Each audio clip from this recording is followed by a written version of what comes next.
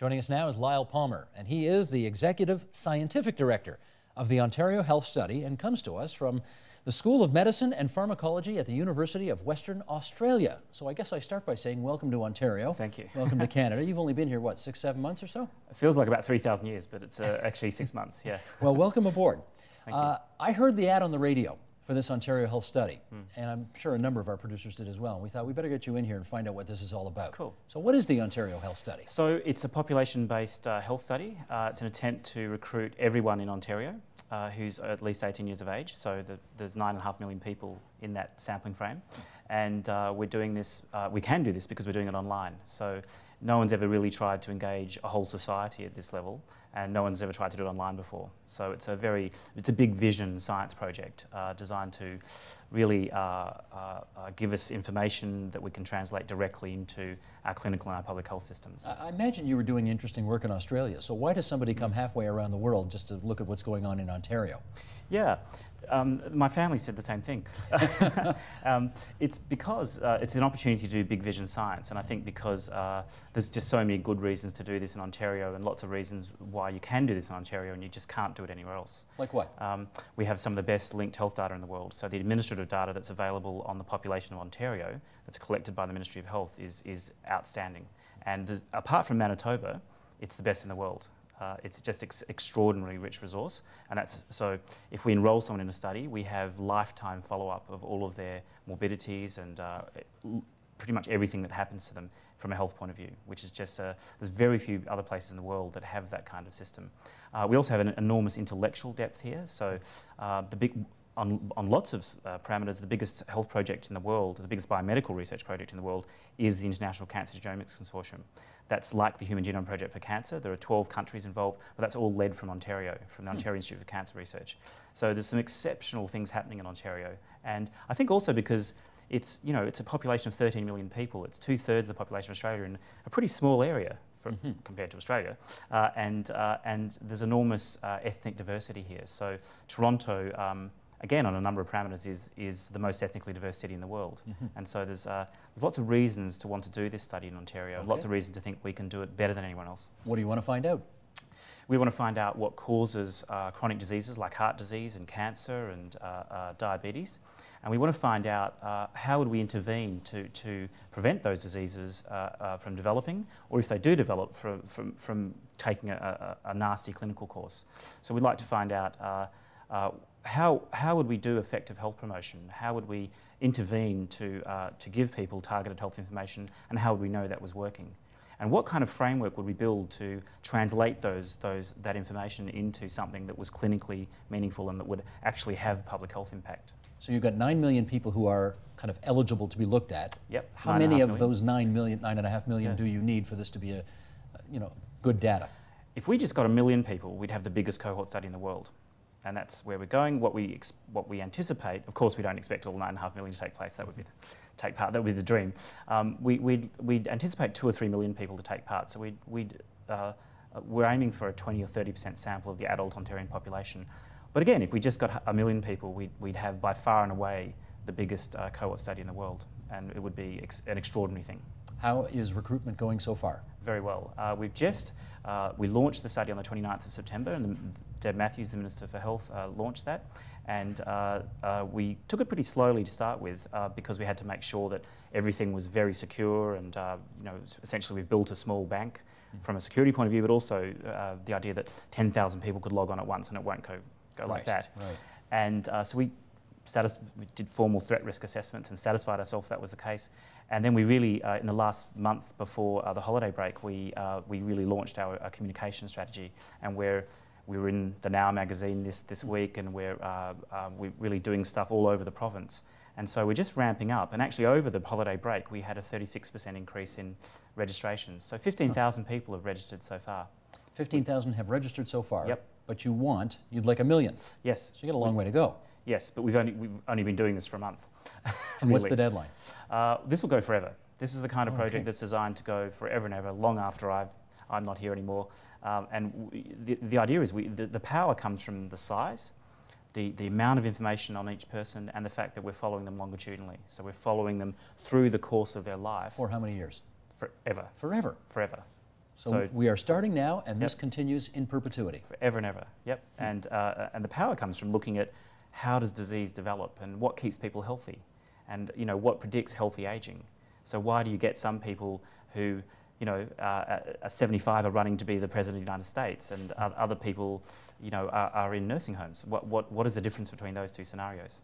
I can imagine that, first of all, people I'm sure be happy to know they don't have to go to their doctor to do this study. This is all online, right? Yes. By computer. Yep. However, they may have concerns about privacy. How have you addressed those? Well, actually, when this study was being, and this is one of the reasons for doing this study is to establish best practice. So, our aims are ambitious, and we want to establish best practice for the world. So how would you do the study in the best possible way? This study was actually designed from a privacy point of view by the Privacy Commissioner of Ontario. Oh. So Anne Kavukian got together with someone from Cancer Care Ontario, Pam Spencer, and they said, well, if we're going to design a study to maximally protect everyone's data and be the best possible practice from a privacy point of view, what would it look like? And that was the Ontario Health Study design. So extraordinary attention has been paid from a security point of view. We're essentially plugging into an informatics infrastructure that was built to allow 12 countries to swap whole genome sequence data.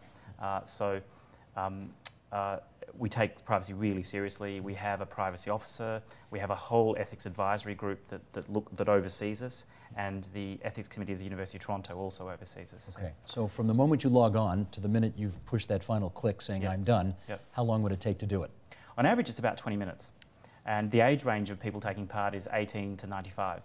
So, God bless their cotton socks. There's 3 people between 1995 in the first week who logged on and filled out the questionnaire, which is just terrific. And how many times are you expected to do it over the course of in perpetuity? So we will ask, if you enrol, we'll ask you a yearly questionnaire about your health, essentially just an update. And we'll also we'll ask you other questionnaires, depending, and this will be on subsets. But for example, we'd want to ask a full residential history and a full occupational history. We'd like to ask you about your suburb and how walkable it is, because that has a big impact on risk of diabetes and obesity. And we'd like to ask about cognition, and we'd like to ask about a whole range of things, so physical activity and sedentary behaviour and diet. And those will all be asked perhaps at 6-month intervals. That's being worked out at the moment, and that will go on and on forever. And why is the cutoff 18? Oh, just because if you deal with children, you have different sets of ethical issues around consent. I see.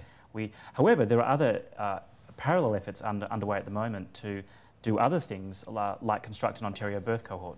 And this is a parallel project where we'll be asking not every pregnant woman in Ontario, but certainly a large chunk of them to take part in the Ontario birth cohort, and those children will be followed throughout early life and childhood, and the parents will be part of the Ontario Health Study. So in parallel, we're building something, I guess, like the Ontario Family Health Study. Okay, but if it's done online, you're already sort of excluding people who do not have computers. Yes. And if it's done online, you're, I'm guessing, more than likely, as opposed to less than likely, going to get people responding who are kind of tech savvy or computer savvy. And you start to wonder whether or not this study starts to favor a particular group at the expense of another group that may not be as represented. How have you dealt with that? It's a really good question. So that's sort of played heavily on our mind when we were designing the study. And there's very good evidence now, both from medical research and from other areas like industry, that if you do something online, you actually reach a broader demographic than if you send out bits of paper. And of course, if you send out bits of paper, you're inherently limiting your reach because it's very expensive to do that. Sure. And so this is the cost of administering for us one questionnaire on $9.5 million now that we've built this infrastructure is the same. So we can keep doing this essentially for the same cost. So if we were sending out bits of paper, that would rapidly become enormously expensive. We'd be very limited in the number of people we could look at. And the way we've dealt with this, and the demographics are interesting. The biggest group using Facebook are actually middle-aged people in Ontario. What's middle-aged these days? Well, probably me. 40s? So 30 to 40. 30 to 40. 30 to 40 is middle-aged now? Well, 30 to 45. Okay. Yeah. Well, in that age demographic, let me say. Okay. Of course, why not middle-aged? No. You're very young still. Yeah. Yes, Lyle. And so 82% of all households have some form of internet access across the province, and that rate is higher in the cities. We've also started talking to the library boards in Ontario, and of course public libraries have internet access, so we're putting big posters up in the public libraries and making it clear that people can go to the public libraries to fill in their questionnaire. All of this will also be on smartphones in the next 3 months, so Blackberries and iPhones, so you can actually do the questionnaire online. And the whole thing raises a really interesting set of opportunities that haven't been available in this kind of study before. So because we're online, it's a mechanism for obtaining information from people, but also for giving them information. Sure. So we can target the health promotion really effectively and give people back something. Sure. Is it only in English? No, it's in English and French. English and French, but no other languages beyond that? We piloted the study on 8,205 people, and we actually translated into Chinese and into Punjabi and some other languages, and actually we had very little uptake on those languages. We are talking to Heart and Stroke and other groups about piloting some translation as really it's reaching into the ethnic groups within Ontario, and so part of that is choosing clinical leaders in those communities to go out and be our champions. So it's just off the top of my head, I'm thinking, how would you get the older immigrant who doesn't speak English or French particularly well, to participate in this? Yeah, so at the moment the resources we have only allow us to translate into French, but there is some interest from groups like the Heart and Stroke Foundation of Ontario and some of the clinical leaders in the Southeast Asian community around translation. Okay. Are you concerned that the uptake will not be sort of demographically broad enough to make the results as useful as you'd like them to be?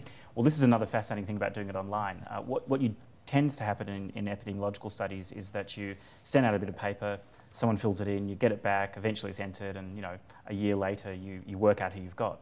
In this case, we have the 2006 long-form census data. For every FSA in Ontario, the first 3 digits of the postcode, so let's say a suburb, we can take a table where we've got the ethnicity categories from the census and the age categories, and we can populate that statically with the census data. Of course, we know the long-form census is going the way of the dodo bird, so... Very unfortunate, but we still have a pretty good picture for each suburb of who lives there. And dynamically, in real time, we can update those tables to say, well, who are we actually recruiting? So if we're in Markham and we think we should be getting a 50% Asian sample and we're getting a 5% sample, we can actually change our recruitment strategy. And no other large epidemiological study ever has had that capacity. So we can actually change our recruitment strategy as we go. Gotcha. Yeah. Can you give us an example of how some information that you glean from this study could actually lead to a change in health policy that people would see so that they know this is meaningful? Yes. Go ahead. So there are fantastically good health promotion packages around stroke for people who've had a stroke or who've had someone in their family have a stroke. Now they sit on a website, and unless you as a patient go to that website, and most patients don't, they just sit there. We'll actually be screening people and asking, have you had a stroke? Or has someone in your family had a stroke? And we have their permission to recontact them and give them additional information. So we can actually take those very good health promotion packages and deliver them straight to people. Not only that, but let's say the 4 types of health promotion package that people think are good. We can randomise all 4 of those. So we randomly assign one of the 4.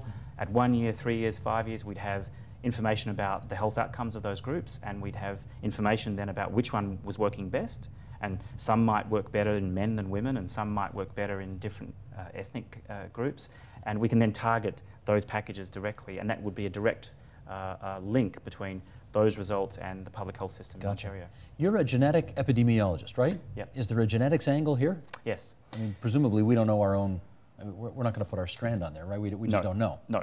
So what's the angle? So this study involves, at the moment, just online recruitment. But a lot of that recruitment is taking place within workplaces. So large employers like hospitals and universities, unions are emailing their members saying, we've endorsed this study, and pretty much everyone's endorsed this study. I think we're 1 university away from every university in Ontario and a couple of hospitals away. So it's Do you want to identify the stragglers now to embarrass them to participate? Name and shame. No, I don't. I did think about that. No. Okay. They're emailing their staff and students saying, why don't you take part in the Ontario Health Study? And if we're in that kind of workplace environment, the cost of us setting up a mini clinic, if you like, and collecting additional information from volunteers, including a blood sample, is very small, and that's what we'll be doing. So we hope to collect a few 100,000 people that way. In addition, we're going to use our own sampling frame, and all of the health advocacy groups and all of the research groups are really reorientating their programs to point at the Ontario Health Study. So this is a sort of an overall framework you can do population-based research in. And we're going to use our own sampling frame to take 100,000 people and bring them through an assessment centre in downtown Toronto, and we'll oversample for ethnic diversity. So it'll look something like, and this is still being worked out, but let's say 4 tranches of Black, Southeast Asian, Asian and white.